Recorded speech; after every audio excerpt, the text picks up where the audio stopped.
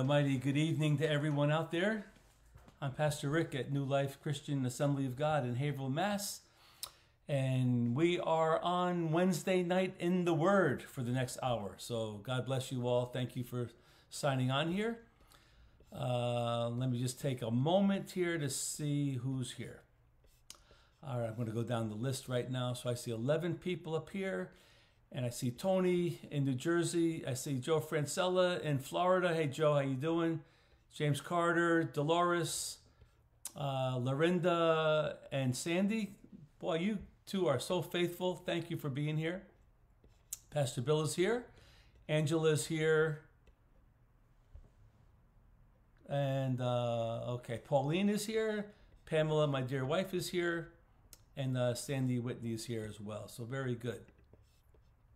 Well, I greet you in Jesus' name. I trust everyone's having a good day. It was a little cool this morning when I went out of the house early. Yeah, it was a little chilly. I think it was in the 50s last night, but it warmed up pretty good today. It was a good day. Hey, Danica, God bless you. So I was wondering if... I just wondered how everyone was doing today. Oh, yeah, thank you, Angela. If you could hit your share button, that would be great. Get it on your page. We may pick up a few people. I'd love to have 30 people on here tonight. That may be a little ambitious, but I think we could do it, you know, especially with the Lord's help. So how is everyone? I was thinking, I mean, I'm ready to teach. You know, I have my notes. I did all my preparation this afternoon, and I really enjoyed the study in Romans. We've been doing this for the past 6 years now. Pastor Bill, Pastor Bill, you need to live in Florida. I think it's hot down there. The hotter the better for Pastor Bill. Oh, I think those hot days are coming. By the way, it's still June. I mean, you know, June is a little iffy, but once July and August come, it will be hot in Massachusetts for sure. But I was wondering if I wasn't prepared to teach tonight, I wonder what everyone would like to talk about. So, I mean, I'm going to start going here, but I just wonder if you had any things on your mind that you might want to discuss, or any questions you might have about some of our past studies, or whatever's going on. If you wanted to just make start a conversation. How would you like to start a conversation tonight? The weather, yeah. The weather, Sandy, yeah, Sandy, I saw your comment, I think on Facebook, that it was chilly this morning, but you liked it. And yeah, I really felt good, you know, to me anyway. I was out early. I was out, what time was I out? I don't know, 7 or so. Angela, forgiveness. Forgiveness is a big issue. Yes, it is. Forgiveness. Wow. I mean, there's a correlation between the way we forgive others and the way God forgives us. We see that in several scriptures. We are forgiven of our sins. And so, hey, Jerry Ellis, God bless you. And we are called upon by the Lord to forgive others of their sins against us, or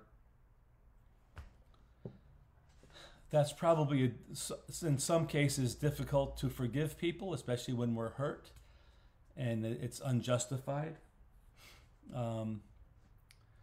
But Jesus said, Peter asked Jesus, how many times do we forgive? And Jesus said, you know, in essence, he was saying you just keep on forgiving people, because that's a characteristic of being a Christian, is living in and being forgiven by the Lord and forgiving others that have wronged you as well. I'm not saying it's easy, but it's something that we're called to do.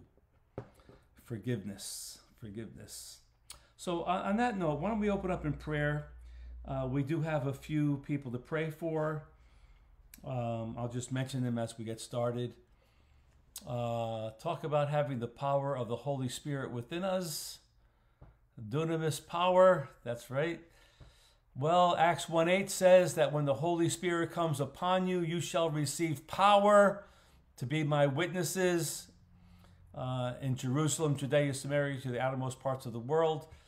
The Holy Spirit is definitely someone that we need. Note that I said someone, not something, but someone. We need the person of the Holy Spirit in our lives. And that anointing of the Holy Spirit does give us the power to carry on.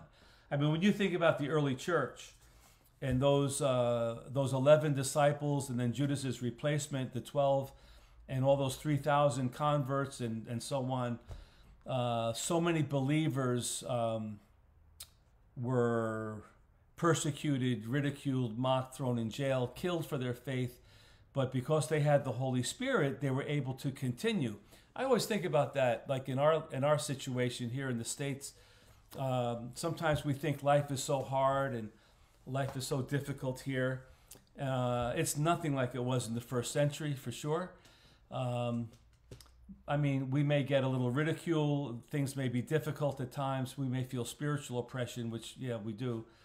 But we have the Holy Spirit, and that's when we can say, greater is He that is in us than he that's in the world. The Holy Spirit makes us powerful, makes us able to deal with life and crisis and demonic forces as well. We have the Holy Spirit, and we will continue to trust the Holy Spirit to carry on. Okay, just see, Sandy Wayne was away. Oh, yeah, that's right. Hey, Maria, good to see you from Puerto Rico. James Carter. Wait, I'm going to get to that in 1 minute. Sometimes we forgive others more than ourselves. Let's see, Pauline had a statement. Forgive us our trespasses as we forgive those who trespass. Yeah, could you, Pauline made a good statement up here. Lord, forgive us from the Lord's Prayer, forgive us our trespasses as we forgive those who trespass against us. Wow, so if it's conditional, we better start forgiving people, because that's the way the Lord's going to forgive us. Sandy said, sometimes we forgive others more than ourselves, so it doesn't weigh down on us with the junk of the world. Yep. And we need to forgive ourselves too. We will pray for your nephew Brian, Jerry. And let's see. All right. Pray for this cough. Angela has a cough. Yeah, we'll be praying for that cough. So we'll pray for Angela. We'll pray for Jerry's nephew Brian, I think. Where'd it go? Yeah, Brian. And let's see. James had a statement here. How about a lesson on the topic of the recent membership letter? Woo-hoo! Responsibilities and expectations of members and congregants. What is a member and congregant's role in the church and in the community? Well, that is a very important subject, and I did send out a letter to all of our members.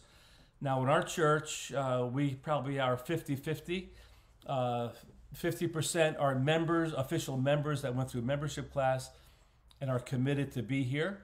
And another 50% are coming, attending faithfully, some not so faithfully, but just coming when they can. And that arrangement is fairly typical of many Assembly of God churches. But the responsibilities of membership, first of all, is to be in church, Second of all, to pray for the church, to support the leaders and the elders of the church, and to tithe and bring your offering to the church. And to fill in various roles, various responsibilities that have to be met. Like members are the ones that teach and lead other ministries and so forth. Right now, we're seriously looking for some helpers with kids' church. We're trying to get that off the ground again. So we need some volunteers to help out with that. So James, that might be a lesson that we could do one time, like devote the whole time to it. That would be kind of interesting. If you did get a letter from me and you are a member of the church, make sure you return that letter, fill out the back of it, let us know your intentions. And we want to update our membership roster before we go too much farther here. So anyway, all right, let me pray. Let me pray for those needs. Dear Father, we pray your blessing upon Wednesday night in the Word. We pray for Jerry's nephew Brian, he has a sciatica problem. We just pray for divine healing for him in Jesus' name.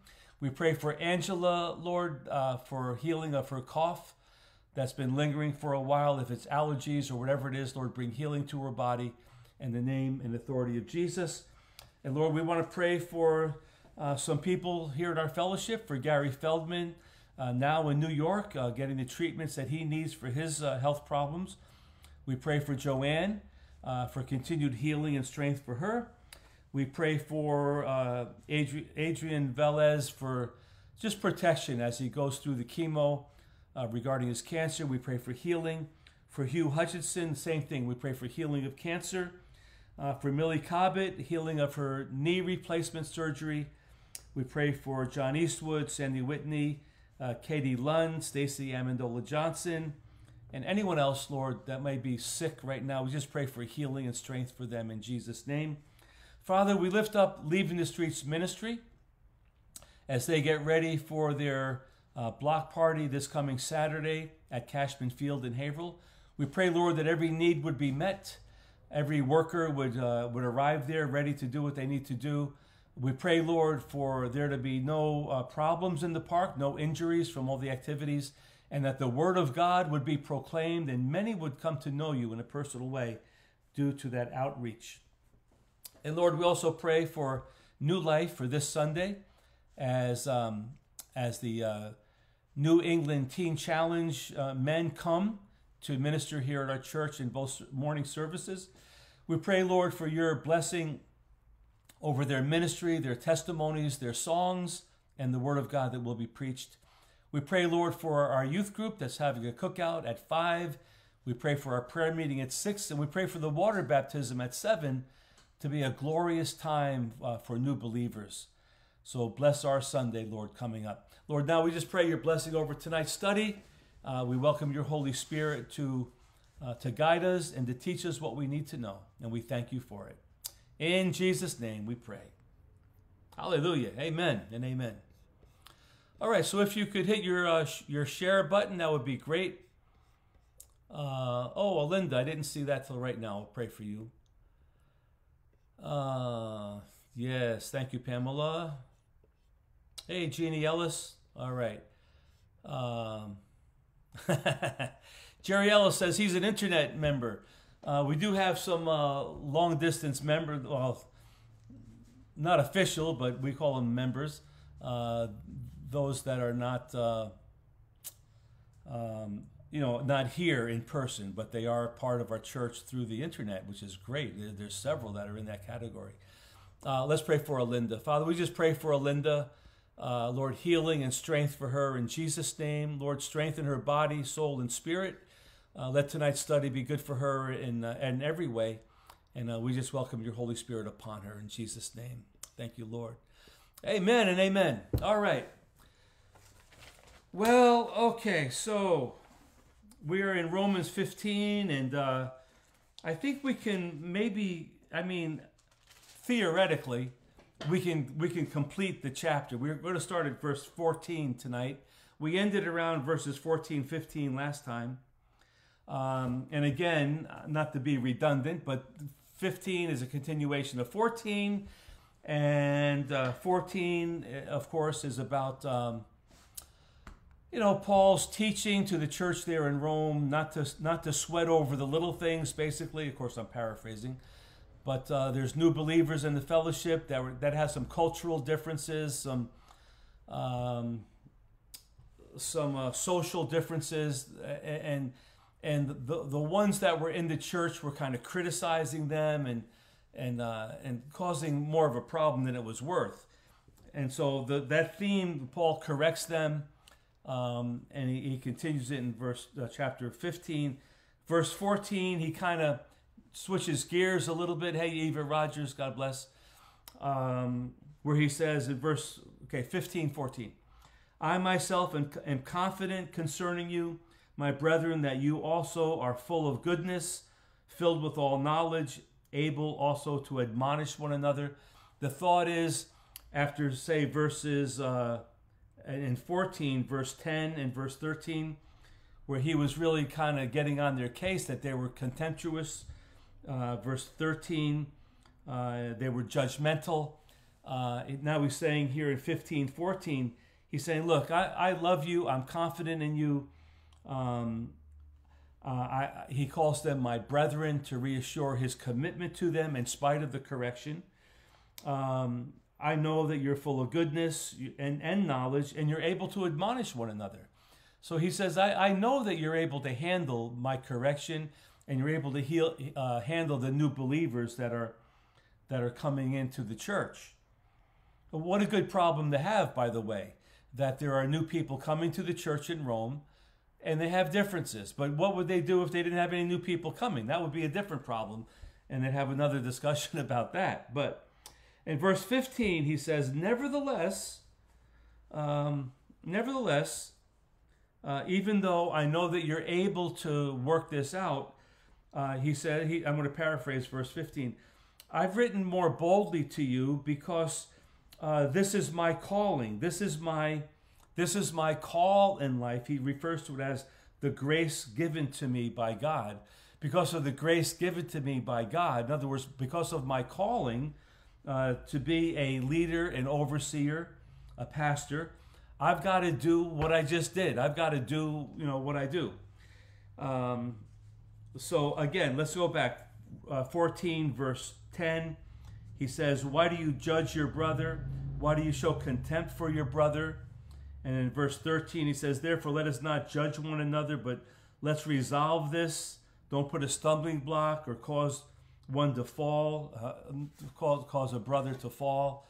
So he's saying, you could handle it, and you could handle me too, because of the grace given to me by God. That phrase is used a few times.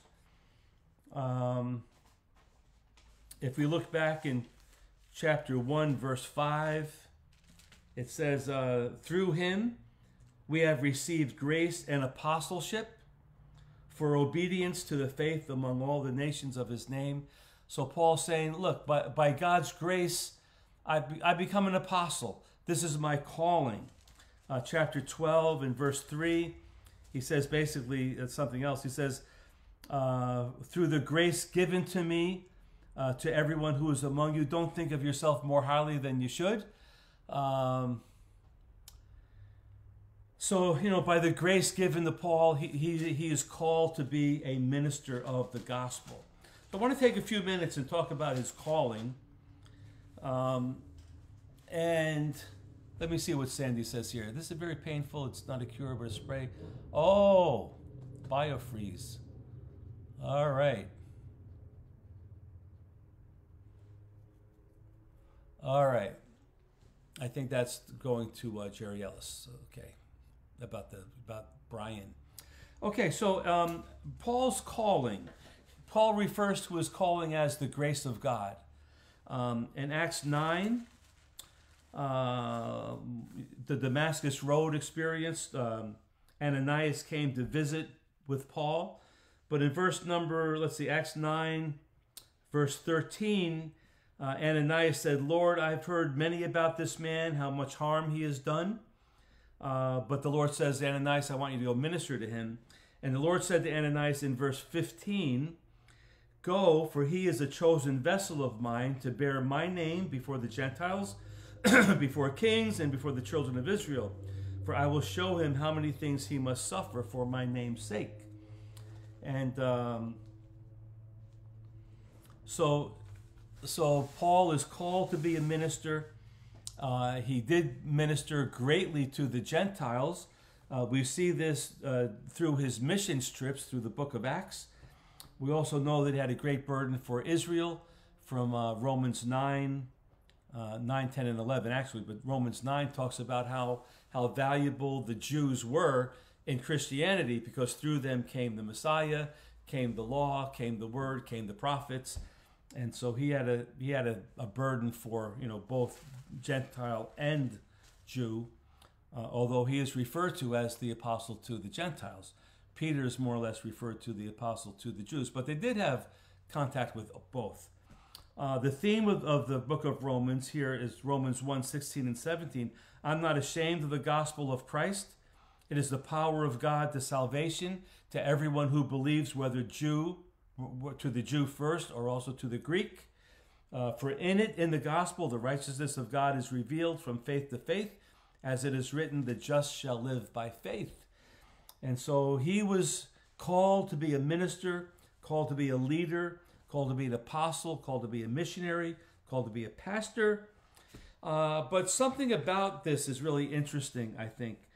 In 2 Timothy 3, let's look at a couple of things. I touched on this a little bit on Sunday during the Father's Day message. But 2 Timothy 3:10,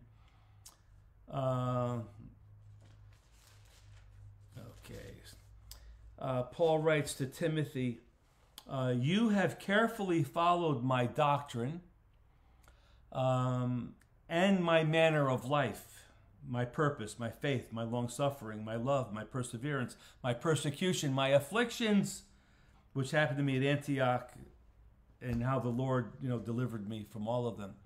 But there's something about Paul's style. In 1 Thessalonians 2:8, which I shared on Sunday during the Father's Day message, 1 Thessalonians 2:8, Paul says, we shared the gospel and we shared our lives with you. It wasn't just the gospel and it wasn't just our lives, but Paul had a way of incorporating the gospel with his life. And this is where the human element comes in. It's like, as I was saying on Sunday, we can't give our children the gospel and not give them our lives. That would be very rigid, very controlling, very legalistic. This is it, but you're never going to get close to my heart. Thank you, Lorinda. I appreciate that so much. That means a lot right there. And in the same manner, we Christians, when we share the gospel with people, it can't just be like a cut and dry, gospel. It's got to be a gospel that's covered with our passion and our compassion. This is what Jesus did. He gave his life. He gave the gospel with his life. I mean, there is an analogy there. Jesus gave the gospel with his life, and we must do the same thing. Paul is saying here, whenever I gave the gospel, I gave my life too. And that seems to be the way it is. So for a pastor, like for instance, in my case, I give the gospel, but my goodness, I give my life away. I give, the preaching is an hour on a Sunday and an hour on a Wednesday night and whatever else I do in that way, which is very important. I'm not downplaying that, but it's all the other stuff where my life is being poured out. My time, my energy, my thoughts, my prayers, my anguish over certain things with people. I feel what people feel. That's what all Christians should do, not just pastors, by the way. So let's go over to 2 Corinthians chapter 11. Everyone with me here tonight? Let's see, how many? Got 17 people here? Okay. 2 Corinthians chapter 11. These are Paul's sufferings. And the last suffering, or the last burden, is very important, I think. Hey, Aaron Evans is here. God bless you, Aaron. Thank you, James. You're absolutely right about that. And James knows all too well about Saturday nights and getting the sermon outline together. So a sermon for me, a typical Sunday sermon, takes like every day during the week thinking about it, and then Saturday putting it on paper in an outline form. And that usually is from like, say, 12 noon till 8 o'clock at night, and then a little review after that, and then another review in the morning. So yeah, it takes a while. My Wednesday night prep is Wednesday afternoon. But anyway, okay. So Paul's given his life. But in 2 Corinthians 11, he says in verse number 24, he says, from the Jews, 5 times I received 40 stripes minus 1, 39. 3 times I was beaten with rods. Once I was stoned. 3 times I was shipwrecked. A night and a day I was in the deep. Not sure what that means other than being at sea. In journeys often, all his travels, in perils of water, and perils of robbers, and perils of my own countrymen, and perils of the Gentiles, and perils of the city, and perils in the wilderness, and perils in the sea, and perils among false brethren, in weariness and toil and sleeplessness often, in hunger and thirst, in fastings often, in cold and nakedness. And what I wanted to get to was here. Besides the other things, what comes upon me daily, ... my deep concern for all the churches. So my deep concern for the Christians that I minister to. So Paul, it's not just like you can give the gospel and then forget it. I mean, when you really think about what you're giving a powerful entity of the good news of Jesus Christ, that he has come to save sinners, and someone's eternal destination is in the balance. So how could it be that we would just take it lightly and keep it cold? We can't keep it cold. It's got to be a heart issue. And so anyway, that's what Paul is saying in Romans 15. Where am I? Romans 15. That I've written to you, and I corrected you because this is my calling to correct. Now let me digress for another moment, because in my life in ministry, hey Patty Stauffer, glad you made it. There are many times when I will have to speak to someone and give them biblical guidance, and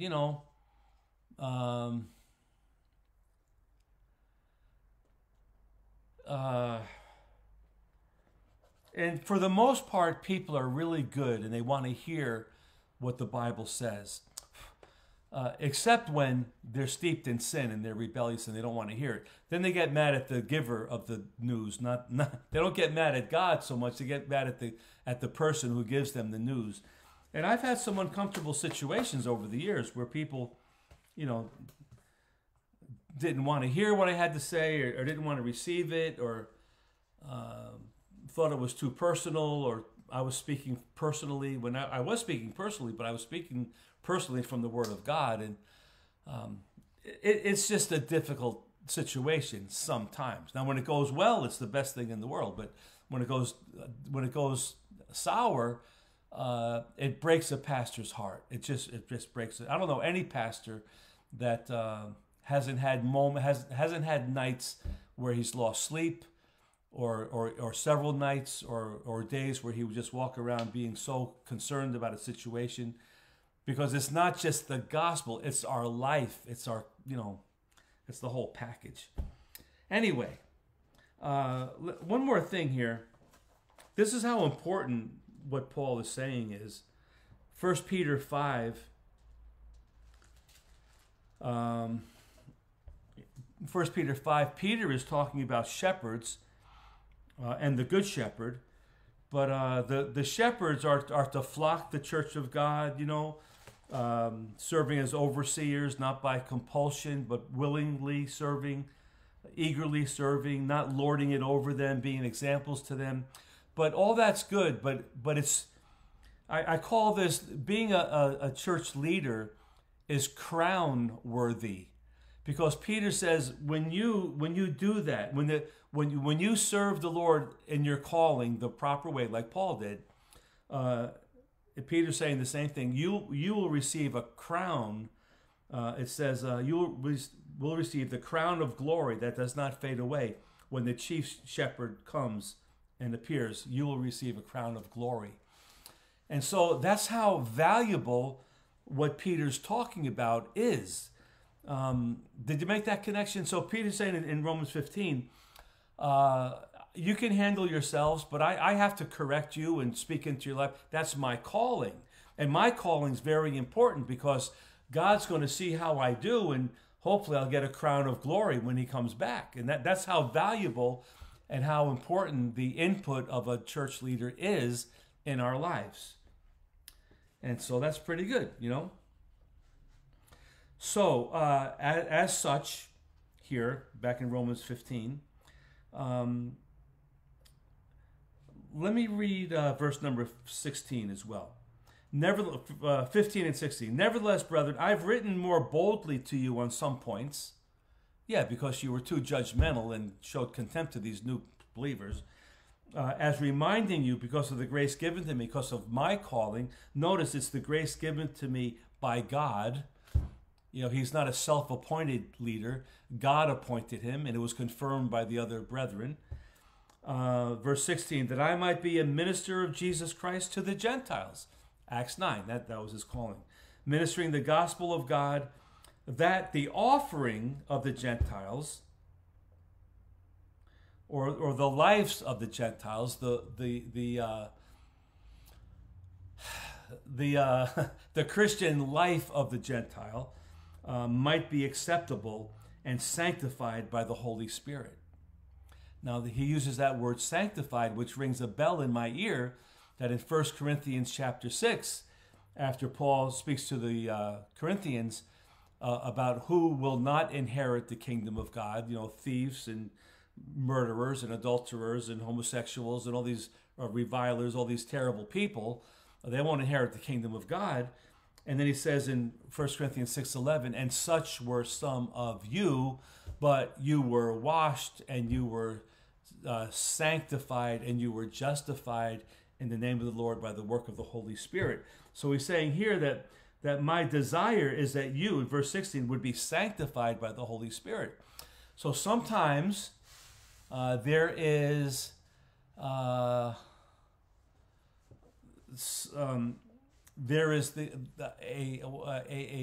companionship between the Holy Spirit and the leader to bring about certain things in a person's life where they would have to address them, where they can become sanctified. Now, it would be wonderful if the Holy Spirit did that without the role of the pastor/teacher. But we already know from, say, Ephesians 4 and other passages that the role of the pastor/teacher is part of the plan, just like the role of the local church is part of the plan. How many people have a problem with that? You know, they don't like to be part of they don't like to be part of one church. They want to go here, there, and everywhere on a whim every Sunday morning. And that's, you know, okay, but that's not the biblical style that we see in the early church. The biblical style of the early church was just be committed to a church. Whatever one you go to, just go to one.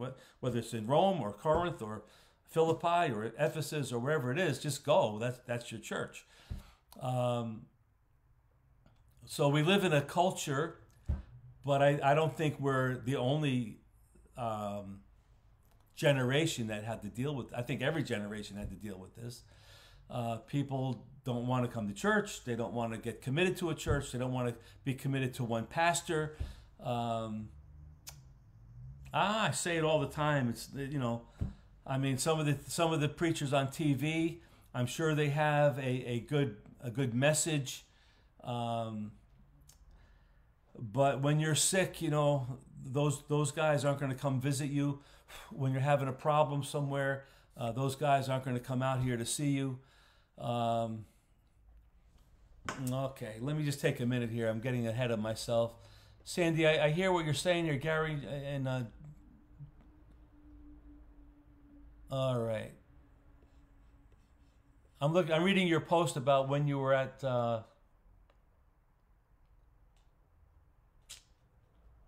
let's see, I don't know where you were. I thought you were at McDonald's, but maybe not. You were sharing the word with Gary and Joanne. And then Sandy, you said when you preach the word, I don't directly peg one person. I hope not. Jesus leads you to say what you have to say. Yeah, that's right. All right. Thank you, Sandy. I appreciate that. Many are afraid of commitment today. Yeah, so, but the thing is, we all know the scripture that from Hebrews, Jesus Christ is the same yesterday, today, and forever. The Word of God, the flowers fade, the grass withers, but the Word of God lasts forever. These are biblical principles that aren't going to go away, no matter what our culture says. The local church is important, the pastor is important, the teachers are important, local church is important, and so on and so forth, and that's the way it goes. Okay, so where are we now? 7:36. All right, so verse number 17, he says, therefore, I have reason to glory in Christ Jesus in the things which pertain to God. I have reason to glory in Christ Jesus in the things which pertain to God.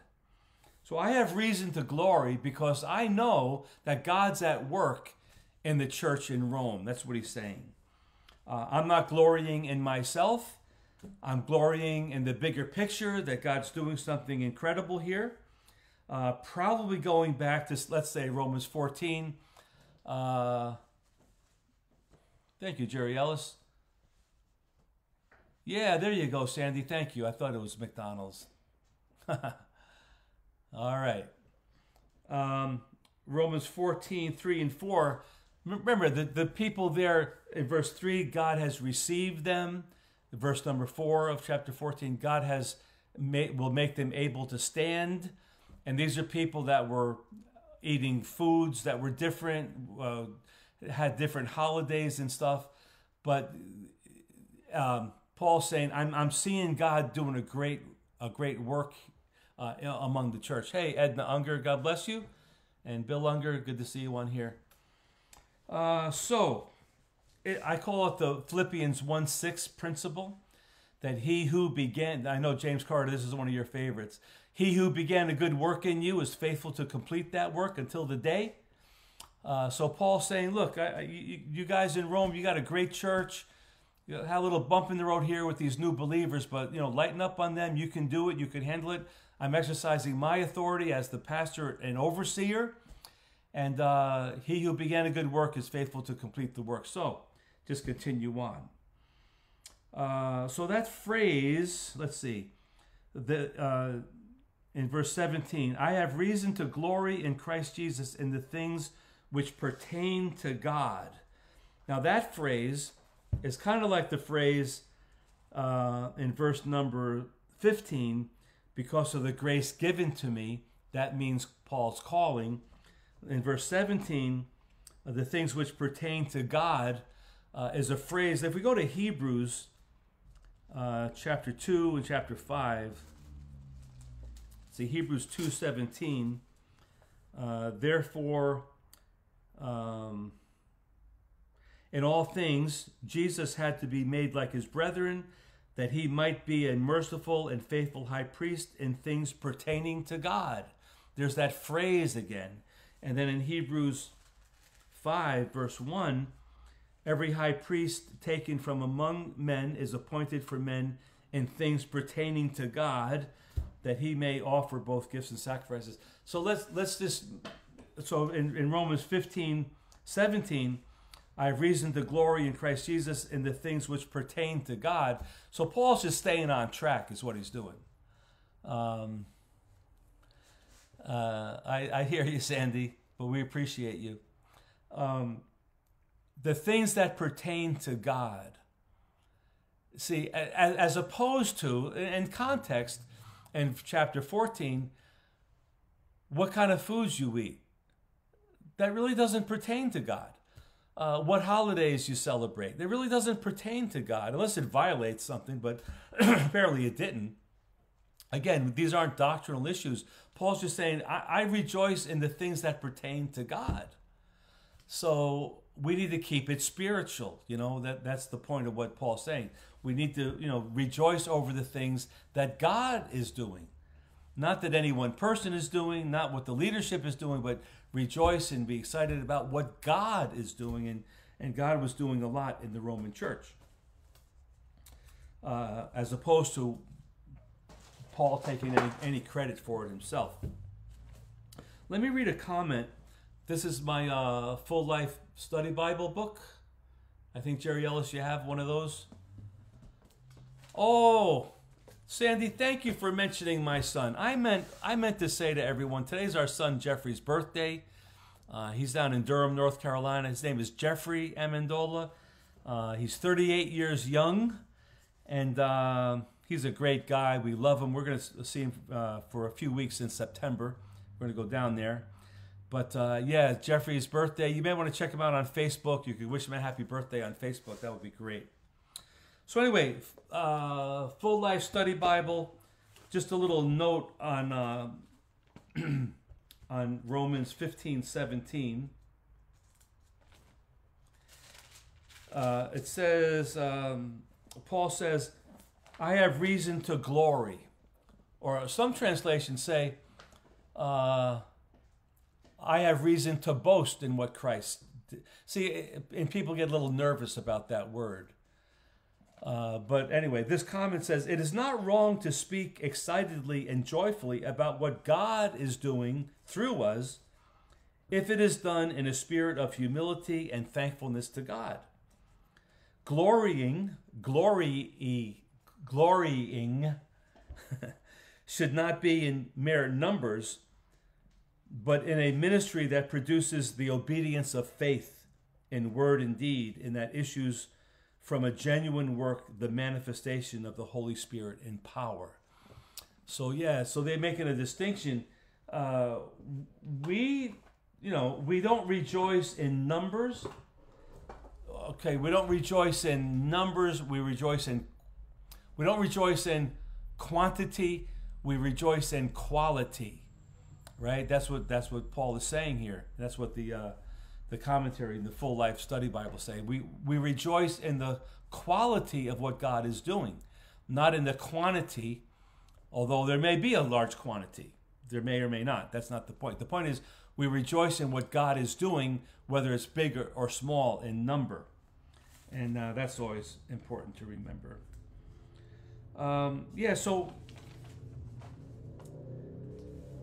So Paul's being very careful here, verses 17, 18, and 19. I'm going to read 17, 18, and 19 in just a minute. But he's being very careful not to bring any praise to himself. Because I think in times past, especially from the Corinthians, he was criticized about some things. Well, if you read 1 Corinthians and 2 Corinthians, there's a lot of tongue-in-cheek going on in Paul's writings, when he calls him out on a certain thing, and he tries to keep it light, but he's making his points as well. And here he's trying to be very clear. He's glorying, he's proud, he's happy, but not in what he did, but in what God did through him and what God is doing through the church there. Because if he was to glory in what he did, we read what he did. He was shipwrecked, he was hungry, he was starving, he was lost at sea. He was whipped 39 times. He was in perils. He had all these problems and issues. There's nothing to glorify in himself. In spite of all of that, God used him to produce good fruit in the kingdom of God. And that really should be our position too. I mean, today, can I just say this again? There are so many in Western Christendom, so many Christians in America, and you may know them, I know them personally, that they equate, God's blessing on their lives with how much they have, how much money they have, what new home they have, what experiences they have. When it's really, I mean, man, you could stretch it to go that way, but I think about the poor guy, that's in a hospital, that's really sick and that has no money and no family, but he's a Christian by golly. He's serving the Lord. I mean, if we really think that the blessing of God comes in ways that are material, we are totally off base. I mean, think about it. All those 12 apostles, the replacement for Judas, they were all killed for their faith. John was exiled to Patmos, but there's a church history theory that he came back to Ephesus, where he died eventually, of natural causes. Another theory is that he was boiled in a pot of hot oil or something. But where's the prosperity there? You know, what about Paul? What about Peter being crucified upside down? So if we're going to judge God's favor upon us by how much we get, we're wrong. We're barking up the wrong tree. That's not the God of the Bible. That's a different God. So anyway, let me read verses 17, 18, and 19. Then I want to talk about that. 17, I have reason to glory in Christ Jesus in the things which pertain to God. For I will not dare to speak of any of those things which Christ has not accomplished through me, in word and deed, to make the Gentiles obedient. Mighty signs and wonders by the power of the Spirit of God, so that from Jerusalem and round about to Illyricum I have fully preached the gospel of Christ. Paraphrase, I wrote it down. Verse 18, I will only boast in what Christ did through me, not what I did on my own, without Christ, in word or deed, to make the Gentiles obedient. Through manifestations, through signs and wonders, and the power of the Holy Spirit, I traveled from Jerusalem to Illyricum, fully preaching the gospel of God. Now, if we were to go to 1 Corinthians 2, we would read there, as Paul said, when I came to you, I didn't come to you with fluent speech and flowery language. I came to you in fear and trepidation, preaching Jesus Christ and Him crucified. I didn't come with great eloquence. I came, let me read it to you. 1 Corinthians 2. It says, I came to you not with excellence of speech or wisdom, declaring to you the testimony of God. I determined not to know anything among you except Jesus Christ and Him crucified. I was with you in weakness, in fear, and in much trembling. Now, if people said that today, they'd say, man, you have no faith. You know, every preacher, every teacher, everyone who does anything for God, you're supposed to be bold and have a word and be rich. Well, I don't know about that, but Paul's saying, look, I was with you in weakness. When I was with you in Corinth, I was weak, I was fearful, and I was trembling. And my speech and my preaching were not with persuasive words of human wisdom, but they were demonstrated by the Spirit and of power, so that your faith would be built upon Jesus Christ and the Word of God, not by my persuasiveness. And you know what? The more I think about it, there's a lot of that going on in our country, where people are building their churches and building the kingdom of God, but they're building it upon a personality. And there are some great speakers and great administrators and great men and women that are doing great things, but they're more or less making it flowery to build these great ministries, and the Word of God, unfortunately, is being compromised in many cases. So, when Paul says, I traveled from Jerusalem to Illyricum, that's a figurative phrase to say I've been all over the place. I've traveled at 3 missions trips. I traveled all over. In fact, let's see. Let's go a little bit forward here. Verse 23, it says, let's see, verse 23 of chapter 15.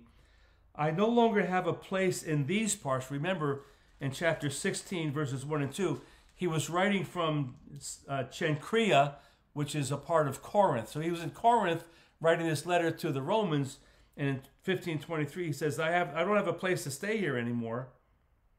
I have a great desire to see you. For many years I wanted to come see you. So whenever I go to Spain, I'll come to you. I hope to see you on my journey, to be helped by you on my way there and enjoy your company. But right now, I'm going to Jerusalem to minister to the saints. So Paul was definitely a traveler.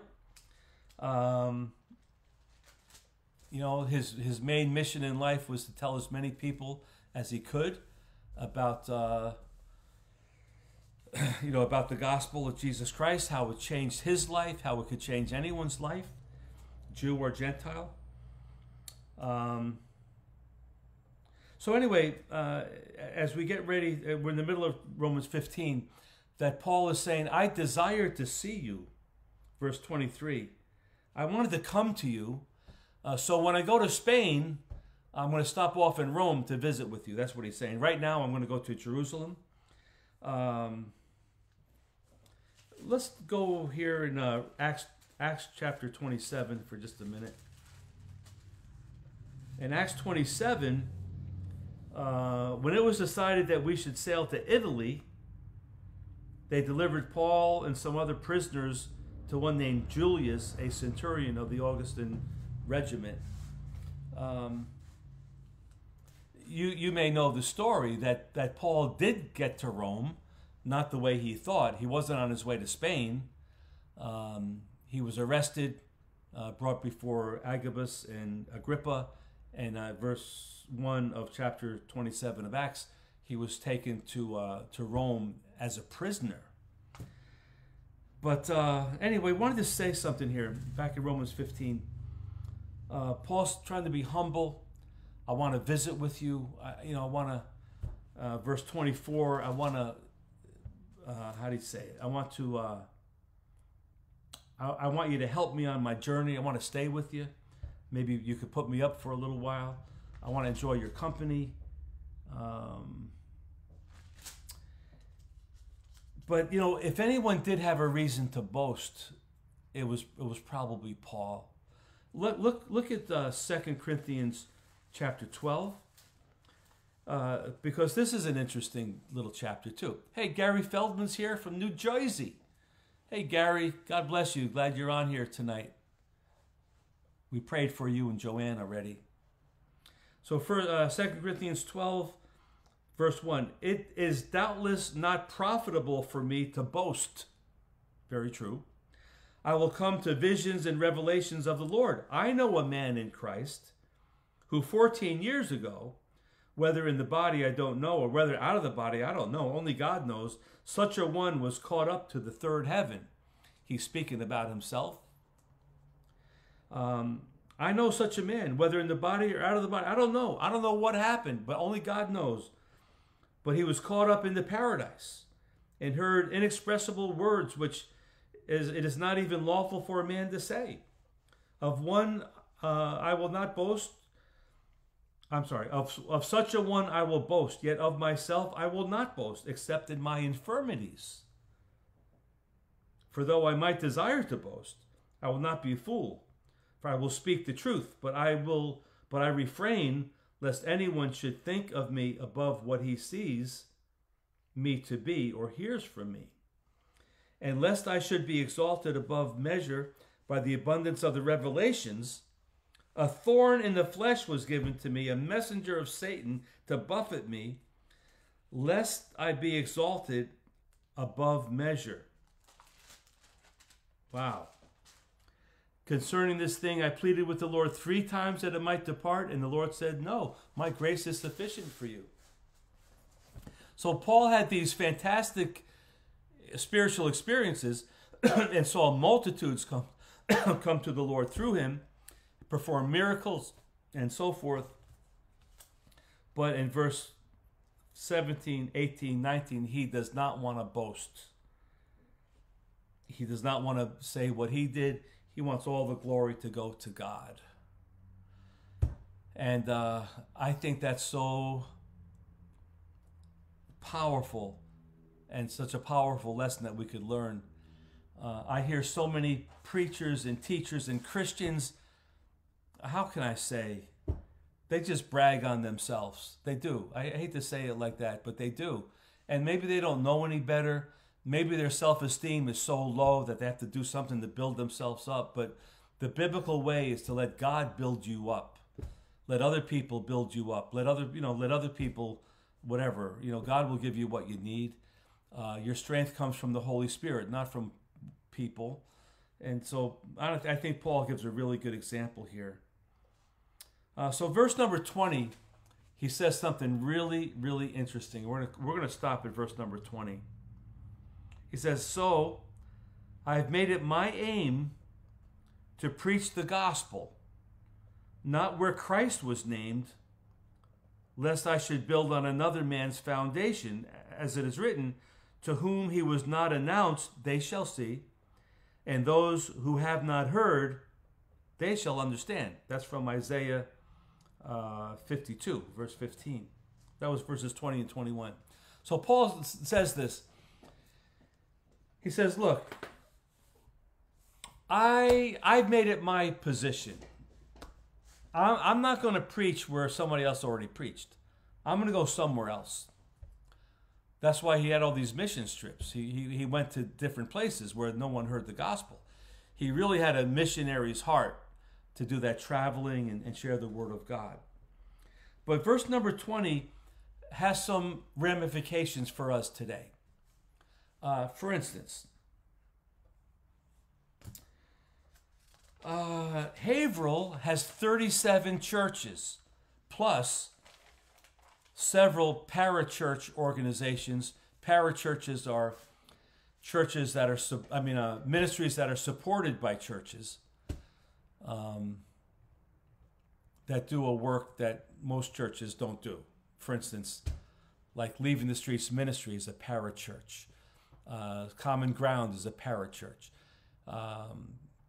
Pregnancy Care Center is a parachurch. Somebody Cares New England, New Brothers. These ministries deal with the poor, they deal with food, they deal with pantries, they deal with counseling, they deal with clothing, and all that kind of stuff. Prison work, aftercare. So you have 37 churches plus all these parachurch organizations. And,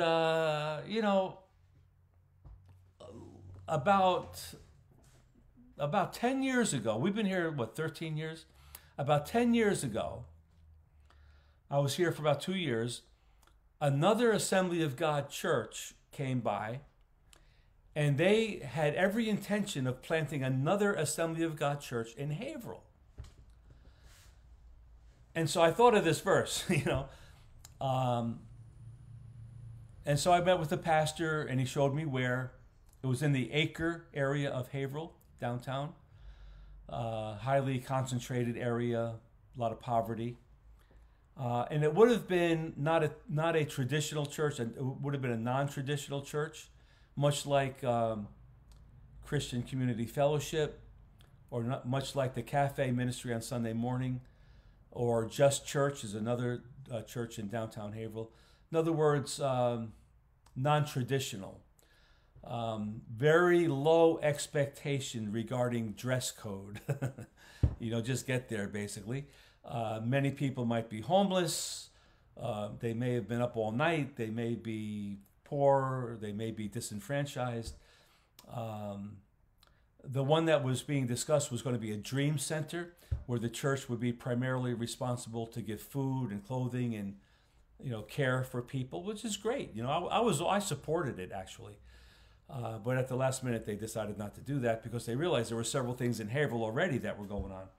But what I wanted to say was many years ago, probably, not that many, maybe 10 or 15 years ago, there was an unwritten policy it may have been written within the Assemblies of God that it wasn't ethical to plant another Assembly of God church within a 6-mile radius of the existing Assembly of God church.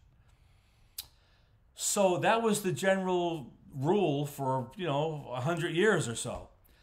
So the idea was for that one church to reach as many people in that 6-mile circumference as possible. And if another church could be established in another community 10 miles away, 20 miles away, that would be fine. But to let the one AG church do what it's supposed to do without interference, that rule went out the window. And now no one says anything. If anyone wants to start an AG church in downtown Haverhill, they would be able to do that. Hopefully we would work together on that. But it probably would be like a different emphasis, a different people group they would try to reach. But anyway, here in Haverhill, there's 37 churches.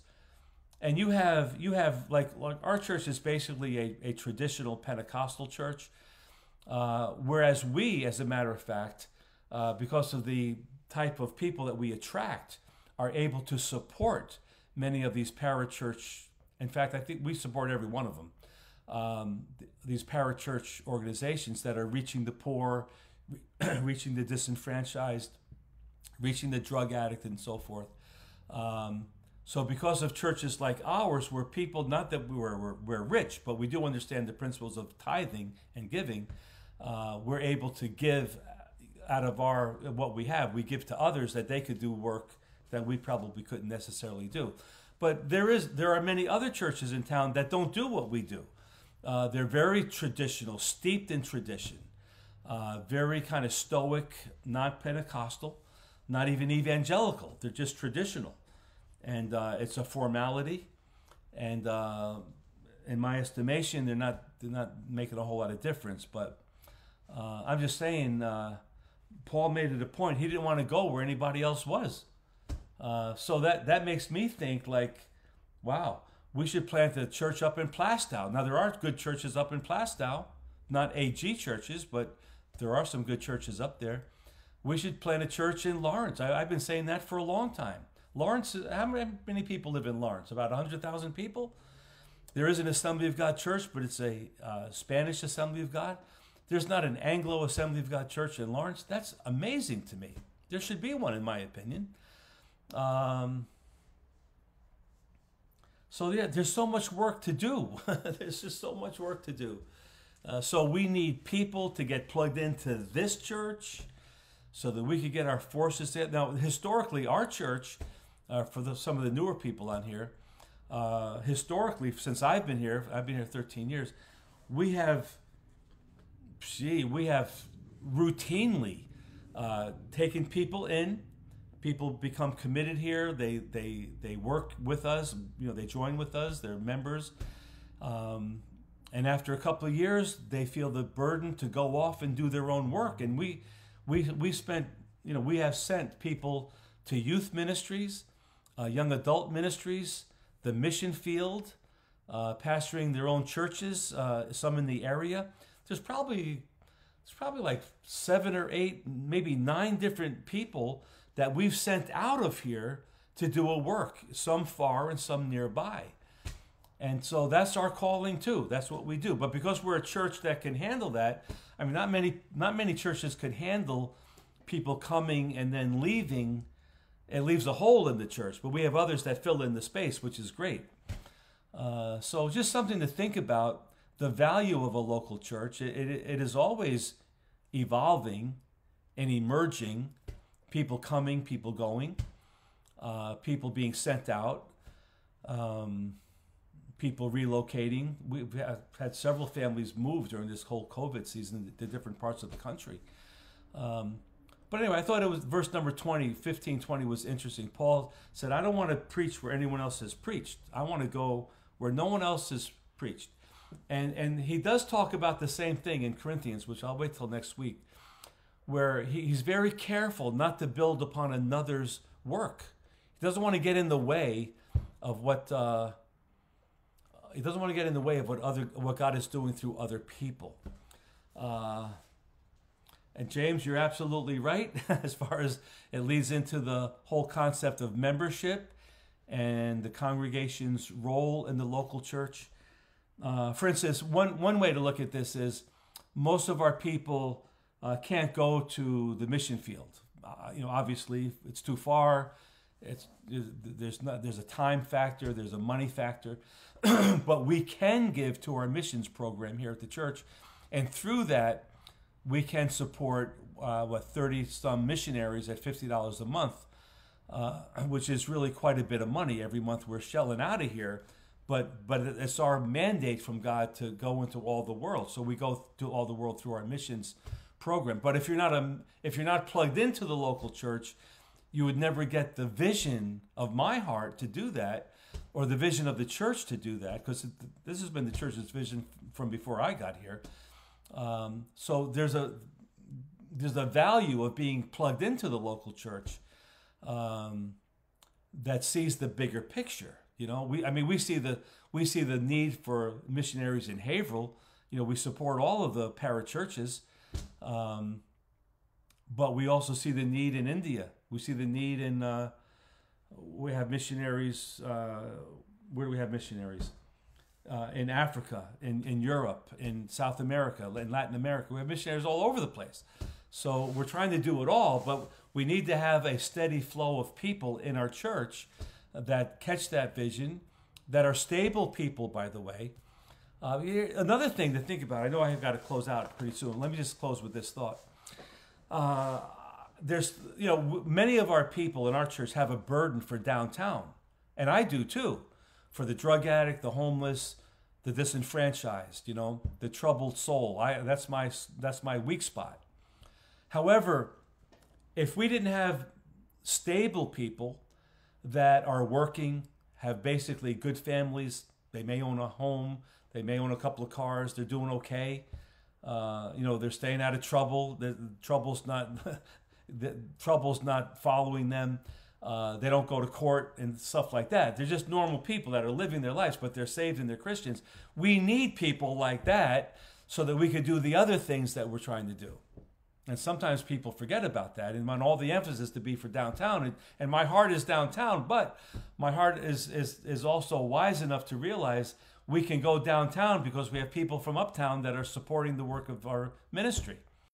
So on that note, instead of having Hillstock this summer, which we still have some problem with our local government reserving the park down there, they're not allowing a GAR park to be used by churches right now. So like our brother Jesus is using Cashman Field, which is over on Hilldale, and that will definitely reach that community for sure. We like to go to GAR Park because it reaches a larger segment of the community, but we can't do that. But I was thinking about this last year too, of having a mini Hillstock here in the fall in our parking lot, not to attract those from downtown per se, but to attract our neighbors. There's thousands of people that live right around here. They drive by the church every day. They see our sign out there every day. And sometimes people come in. They see the sign and they come in. But I would love to have something going on here that would attract, I mean, we have so many neighbors. It's really a busy area, this northern side of Haverhill. But what can we do to attract those people that live around here, that are working faithfully? They have people are working. They're you know, buying their homes and their cars, and they're stable, and but they need the gospel. They need the gospel. You know, we can't neglect anybody. Everybody needs the gospel. So anyway, I'll close with that. Let me just see a couple of responses here. Let's see. James, appreciate your comments. Sandy, never known a church like New Life, who shows so much love. And thank you, Sandy. And it's so glad you're a part of it. Sandy, how many years have you been here now? I want to say 3 or 4, but I don't know. Yep, Maria. Okay. Eva, New Life is unusual because of the pastor who sets the tone. Thank you, Eva. Love you too. Jerry says pray on that. Yeah, you know, some of our regular musicians from Hillstock over the years were on Facebook. I think, James, they commented to you. It was Seed. It was our dear sister that leads in worship. I can't think of her name right now. I don't know if Santos had said something. The rapper, Mr. Positivity, those guys, how they miss Hillstock. You know, they love coming up here to minister at Hillstock. And what a tremendous effort it was. We may show a video clip of that. James, maybe you could find it, and we'll post it on our church page. It's just a Hillstock wrap-up from last year, just so people know what it's all about. But anyway, we got to close. Can we pray for our son, Jeffrey, for his birthday today, for his year? And we covered everything else, I think, pretty good. All right, so let's pray. Dear Lord, thank you for your word today. Thank you for Romans 15. And thank you for the example that Paul gives us about humility and and sincerity, and in proclaiming the Word of God and helping the church to stay on track. Father, I pray that you help me be a good pastor, help Pamela be a good pastor's wife and co-leader in the church, be with Pastor Bill as well and all of our leaders. And we just pray for your anointing as we go forward. Give us the guidance and wisdom we need to reach our community, even those in this neighborhood. We pray that we would have insights and inroads into the people that live right around the church, that drive by here every single day. We do pray, Lord, for the Leaving the Streets ministry on Saturday to be effective, to produce good results of salvation. And we pray that all their needs are met. And Lord, we also want to pray for Jeffrey Amendola today, turning 38 years old. Bless his health, bless his business, bless his family, his children, and his business, Lord. Bless him in every aspect. And let him know, most of all, how much you love him and how much his family loves him too. Let him have a great day, a great night, and a great year this year in every aspect. So we thank you, Lord. We give you all the praise, and we pray your blessing upon our lives now. In Jesus' name we pray. Amen and amen. Listen, if you need to be baptized, let us know. We're doing it this Sunday night. Stephanie Morin, that's right. Paris Fisher, that's right. Oh, I missed a lot of comments. Sorry about that.